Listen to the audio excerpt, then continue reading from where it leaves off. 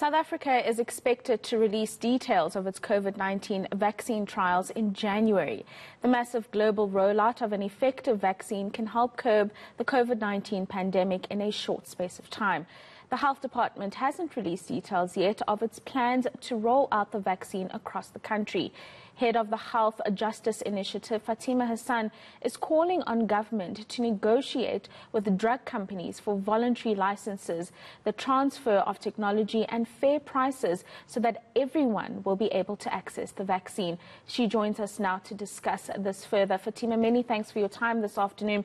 Let's perhaps start with the people that would be expected to get this vaccine in the UK and other parts of the world. We're seeing it start with the elderly coming into South Africa. What engagements are you having with people in terms of those that would be able to access it first?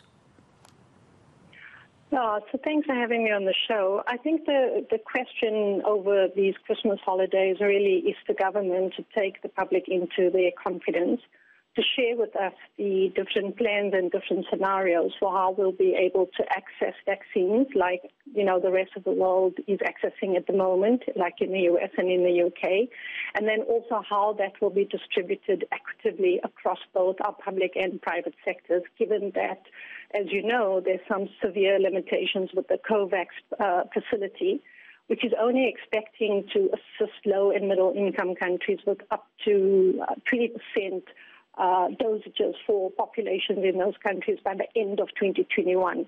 So there's definitely a need, in addition to, accessing dosages from the COVID facility, and as yet we don't know which vaccine, at what price, which drug company we'll be dealing with, to be also having conversations with some of the front runners for those vaccine candidates that are currently being administered and those that are considered safe and effective.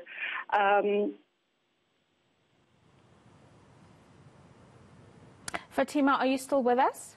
I am, yeah. So if those vaccines are considered safe and effective, one would expect that government over the holidays would be already negotiating with these drug companies for, the right to be able to manufacture those vaccines, which would entail a transfer of technology. Alternatively, for those vaccines to be provided to large percentage of our population in South Africa and the rest of Africa at a fair price. What would those challenges be, Fatima, when negotiating with these companies, if government had to go to them and ask for these voluntary licenses and the fair prices that you talk about? What would inhibit those companies from creating that compromise with government so that all South Africans have access to this vital vaccine? So I think there's several challenges, and we saw that with the HIV/AIDS crisis as well. Ordinarily, drug companies are very resistant to share technology or to make the true cost of producing a particular drug or a vaccine actually public and make that information transparent.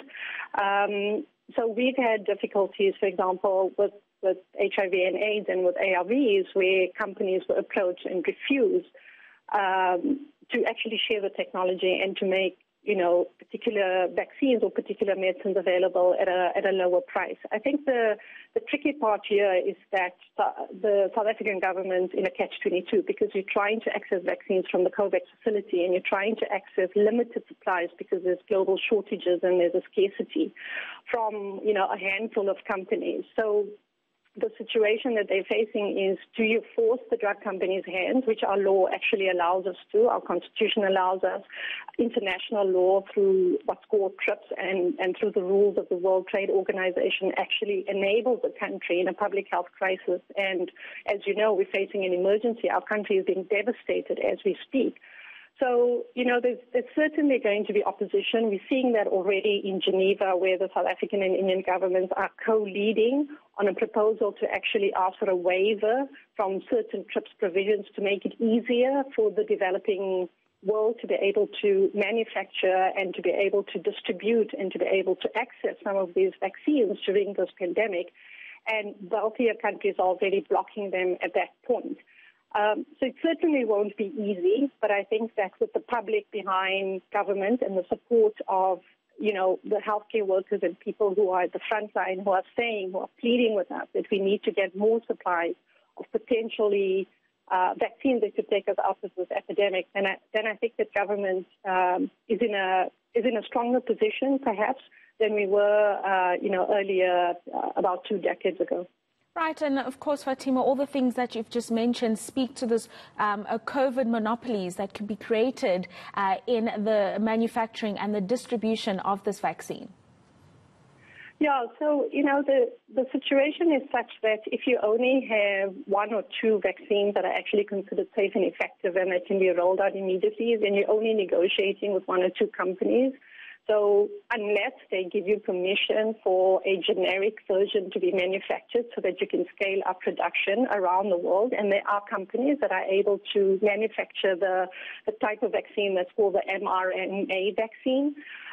So there's certainly, organizations like MSF are saying that if the right vaccine is chosen and if that is considered safe and effective, there is definitely the ability of companies in the developing world to be able to scale up and manufacture that. Because, the reason why COVAX has limited dosages is because obviously there's been pre-purchases of a lot of those dosages by the wealthier countries, but also if you limit the number of companies that can actually make that vaccine, you're obviously going to have limited supplies in 2021. So if, the estimates from this week are that 10 billion dosages have already been reserved, mostly for higher income countries.